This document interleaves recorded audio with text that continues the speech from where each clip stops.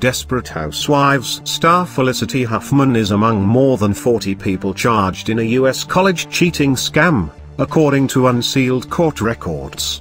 The alleged scheme involved helping students cheat on entrance exams, as well as getting non-athletic students admitted on fake athletic scholarships.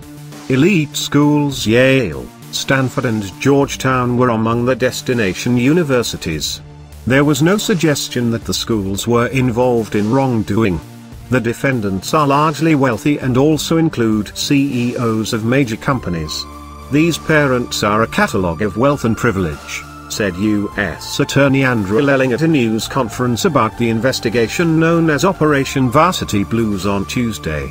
According to the charging documents, Ms. Huffman made a charitable contribution of $15,000. £11,500, to participate in the scheme on behalf of her eldest daughter.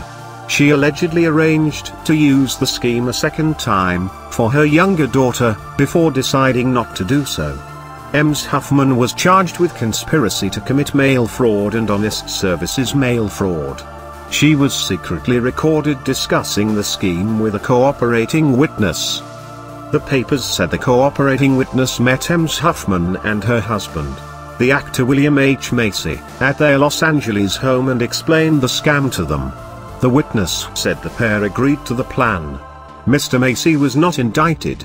Ms. Huffman appeared in a Los Angeles court later on Tuesday and was released on $250,000 bail. The judge ordered the actress to restrict her travel to the continental U.S. Mr. Macy also attended court.